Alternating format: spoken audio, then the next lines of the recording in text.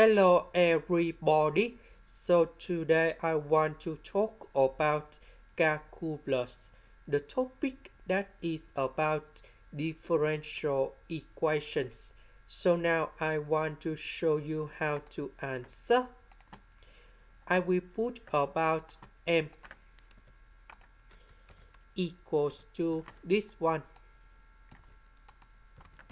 and n equals to this one.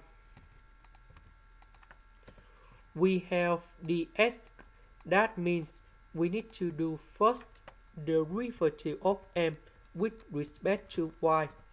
So we need to do first the derivative of this one. This one that is about the constant, so you got number 0. This one we can apply the product rule, so we have like this.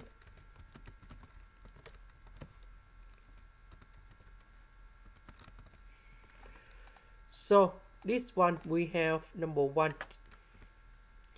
This one we have se to the power of sy. So because we do first the derivative of this one, we keep the same e to the power of sy. This one we do first the derivative of y, so we just have only s, and that's why we have like this. So because we have dy, so we need to do first the derivative of n with respect to s. So this one we don't have s, so you got number 0. This one we have number 1. And this one we have ye to the power of sy. And we can see that this one and this one, they are same, so that is about exact. Now we need to set up the function fsy equals to the integration. So I will put this one gone here, and I will have gsy. So the integration of this one, we have s.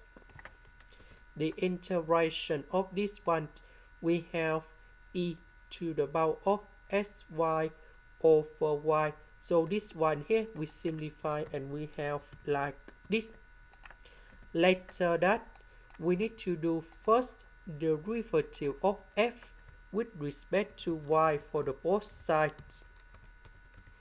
So this one you got number 0. This one we have se to the power of sy.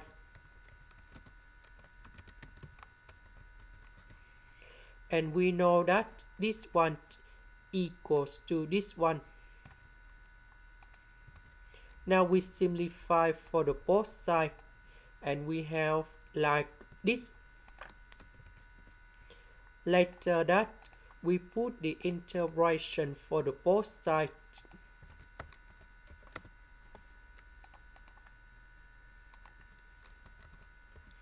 And this one we have y squared. Now we go back in here.